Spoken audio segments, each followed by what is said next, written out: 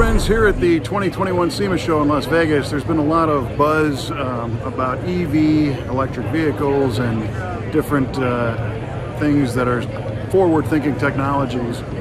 We've seen a lot of conversion kits for traditional cars to go from petrol or gasoline to electric, but here's something that I think is really, really cool.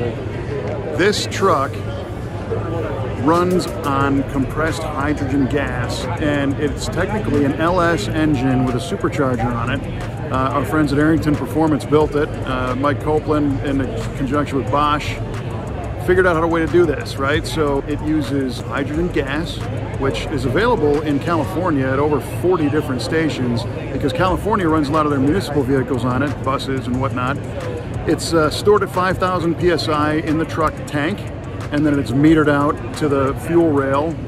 It uses multiple direct injectors per cylinder, and a few other things, a regulator, and a special Bosch ECM and software to run the computer. But it's got a Magnuson Supercharged LS, makes 500 horsepower, and basically water for emissions.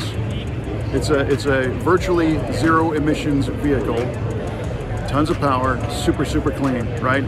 And us people that know and understand gasoline V8 engines know how it works. We know it's got camshaft pistons and all the same stuff that a regular LS engine has.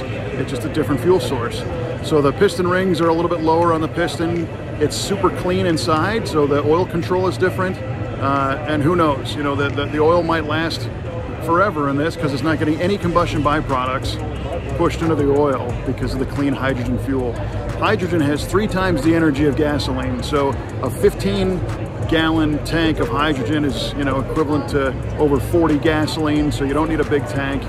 It's really interesting technology. It's not just an idea, it actually runs and drives, and it's here at SEMA. I think it's super cool, something to watch out for. Check out Arrington Performance to see more of this truck. Hopefully the long-term goal is to maybe have kits that you could take your 57 Chevy gas vehicle and convert it to this and be a zero emissions vehicle, but still have a ton of power. Pretty cool.